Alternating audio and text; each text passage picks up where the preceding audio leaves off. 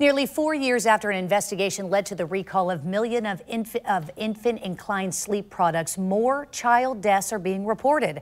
Those products include the Fisher-Price Rock and Play. In 2019, Consumer Reports revealed at least 36 deaths linked to the sleeper. Since then, that number has tripled. Joining us this morning is Jessica Winberry with Safe Kids of Northeast Florida. Good morning. Thank you for being with us. Absolutely. I want to, if we could start, in case our viewers missed this a little bit earlier this week, and show a picture of the specific one that has been involved.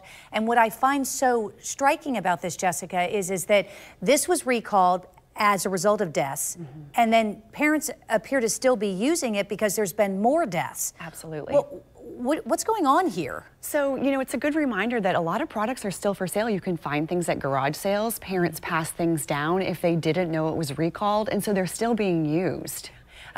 So that brings us to the point of, it's not necessarily, because I think that every parent says, well, I don't put a blanket on my baby when they're sleeping, and my baby is too young to turn over, so it's safe. But that's not necessarily what's going on here. There can be some things that are happening because of the incline. Absolutely. Would you explain maybe using this as an example? So when we think about a baby, you know, they don't have a lot of head and neck control, and that head's pretty, you know, nice and heavy.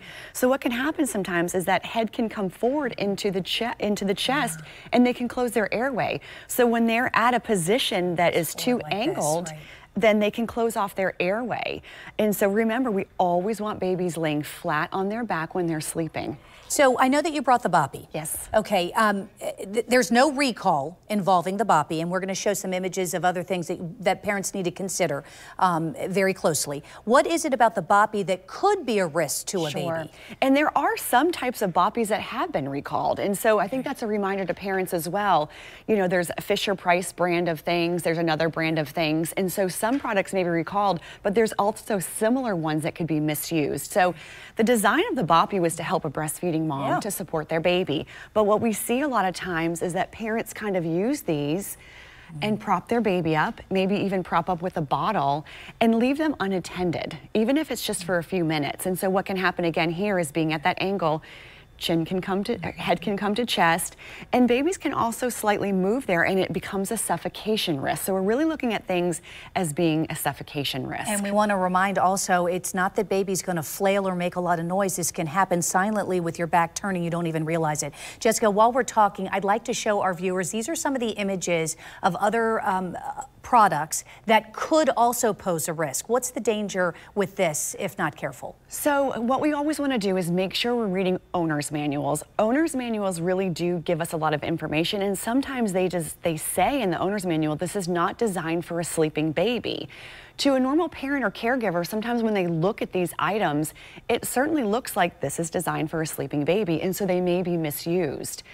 And we'll see that the Consumer Product Safety Commission has actually really come out with some new recommendations to help parents be able to read through and understand better what things are designed for sleeping.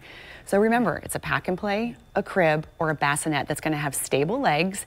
It has a certain side on, you know, a certain amount of height on the side that allows babies to lay flat on their back and doesn't have an incline of more than 10 degrees. Okay, and I think the incline is the important part here. I'd like to run through some of the other images also that you sent. We're not suggesting that these are dangerous, but what we are telling you is that they're not meant for babies to sleep in, particularly unattended. And if we'll continue to just show all of the, so for example, something like this. Yeah. And this is something that some of us may have used years ago when we had babies, because the recommendation by the American Academy of Pediatrics had been back or side. And so some of these positioners helped us accomplish those. But what we learned with research is that these become a suffocation risk. And so we want to make sure that babies are not using them. There's no time that we need to use those.